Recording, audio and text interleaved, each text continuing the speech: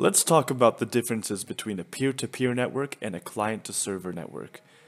The first thing I want to point out is that a peer-to-peer network computer is part of a work group, whereas a client-to-server computer is part of a domain.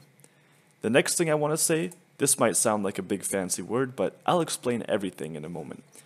A client-to-server computer has centralized authentication, whereas a peer-to-peer computer does not have centralized authentication.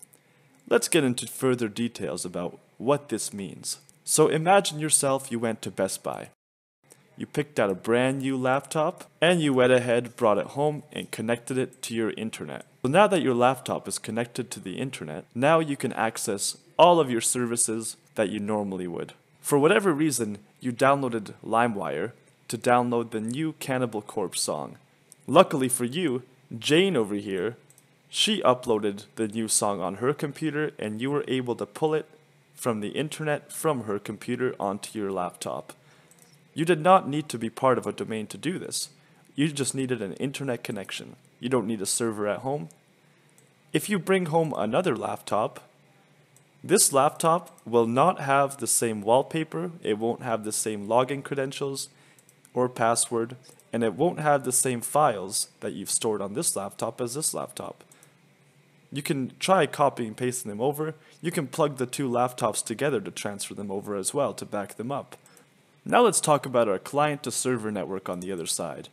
So on this side, you'll notice we have a lot more devices going on before we get into the internet. Just as this laptop, it's connected to the internet through this device called a firewall. After the firewall comes a device called a router. The router is connected to a server. This server stores all of the information of your login credentials. Over here, it's connected to a switch where we have 4 different computers connected to it. We have 3 laptops and 1 desktop. Now, if you connected to this laptop over here and logged in with your credentials and downloaded the latest Lamb of God album, then you could save that Lamb of God album to your OneDrive, let's say, or just any other shared folder. And it could be uploaded to the server over here so that when you log into this laptop, you could use your same login credentials and that album will be on there. You could log into this one and you could log into this one. But if Jane logs into this laptop, she won't be able to see that because she has her own login credentials and she has her own items and files that have been stored on this server over here so that when she accesses any laptop, she can be able to pull those files. I'm sure you're familiar with this.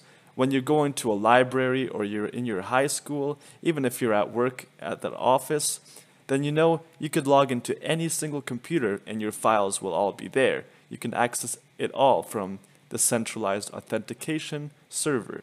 And now those are just the bare basics of the peer-to-peer and client-to-server network.